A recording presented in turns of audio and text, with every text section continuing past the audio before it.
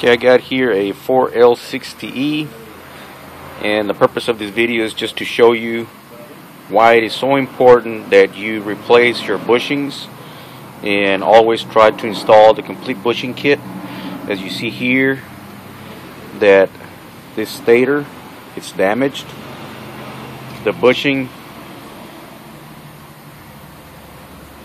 is completely gone, and inside it's scored up.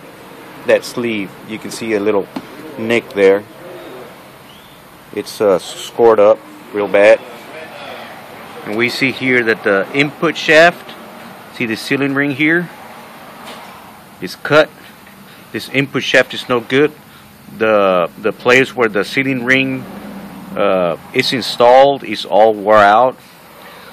So this shaft here is no good. So this is another reason, or a very important reason, for you to go ahead and install all of your bushings, and on every single rebuild, don't forget to install your bushings.